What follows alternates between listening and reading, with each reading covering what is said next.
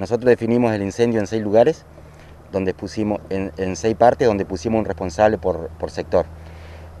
Sale muy temprano a trabajar y a la vuelta cuando viene nos informa cómo quedó su sector. En algunos sectores está como contenido el fuego y en otros sectores está activo, pero no ha pasado las líneas. Es donde se está trabajando hoy a primera hora de la mañana.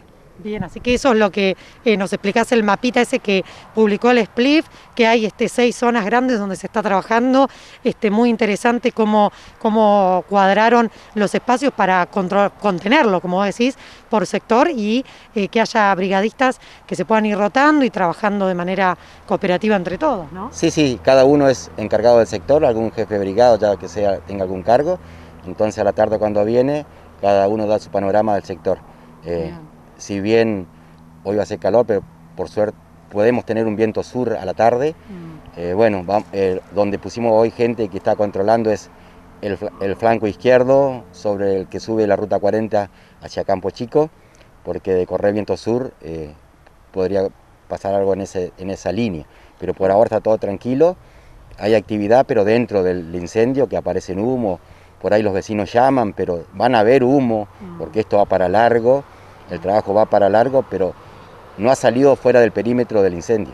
Bien, eso es importante. Entonces hoy viernes podemos decir que el perímetro marcado sigue el mismo del mapa del día de ayer. Sí, sigue el mismo del día de ayer. Hoy se está reforzando el sector 5, si vos viste el mapita, sí, que es la parte del flanco izquierdo que va hacia Mayuncumé. Se está reforzando eso. Tenemos una cuadrilla por tercer día arriba en el Piltriquitrón, atendiendo todos los focos. Esa parte es muy grande, entonces le lleva mucho tiempo y así que bueno, cada uno trabajando en el sector que le corresponde. ¿Tenés información sobre el sector que ingresó a Chubut, Julio? Sí, estuve con la gente de Chubut ayer, estaban trabajando hicieron una contención de agua con la máquina, está trabajando el helicóptero y ayer al mediodía también ingresó una topadora a trabajar al sector de Chubut.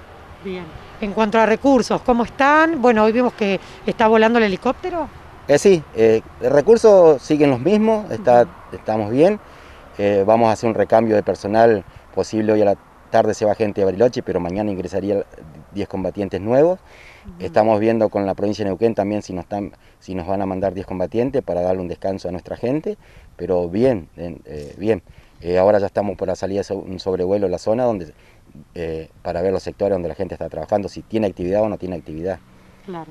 Y en cuanto a lo que es pérdidas, las mismas pérdidas que se reportaron desde un principio, ¿no hubo más viviendas afectadas? Mirá, lo que tenemos nosotros es eso. Creo que la gente que le corresponde va a salir a hacer el relevamiento, sea bombero, no sé quién, claro, pero nosotros lo que tenemos reportado es que podrán haber más seguro, pero nosotros no la sabemos. Una vez que hagan el relevamiento, se irá a saber las pérdidas que tuvo la población.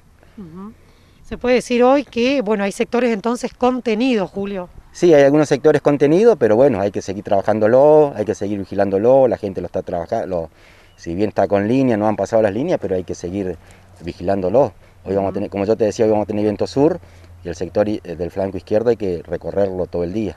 Claro, así que bueno, se viene mucho trabajo por delante, ya lo sabemos. Sí, esto va para largo, como te digo, y la gente nos llama, seguro que nos van a aparecer focos en el medio, humo, va a ir apareciendo y cuando levante la temperatura van a aparecer más.